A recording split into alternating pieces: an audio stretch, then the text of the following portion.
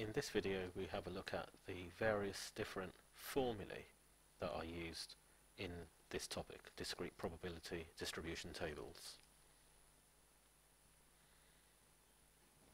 We'll have a look at the formula used for calculating the mean or expected value.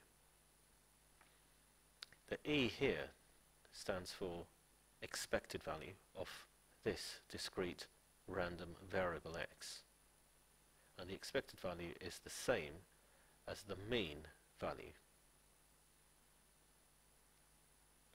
So this one's quite simple.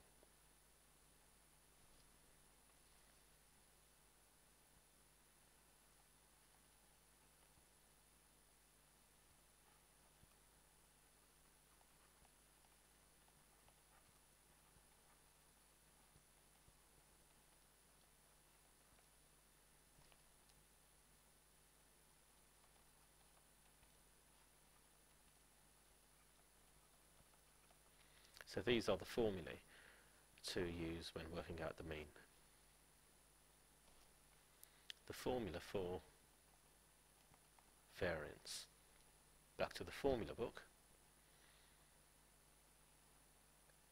This is the one that you've seen already in the previous video, but there are other alternative forms that will give you the same variance, and this is a commonly used one here.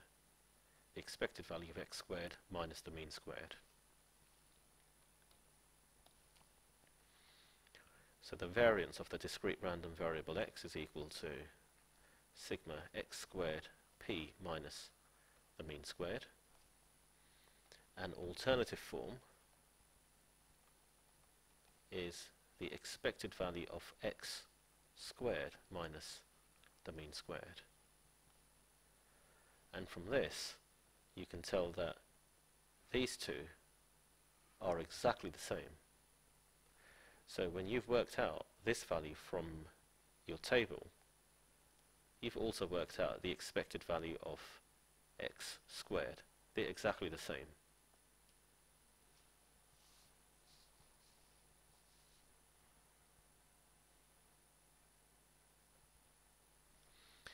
This is yet another way of giving the variance. The 2.1 here represents the mean. The 5.2 is the variance. So if you see any statement like this, and typically this comes up in the exam papers, the value here is the mean, and the value here is the variance.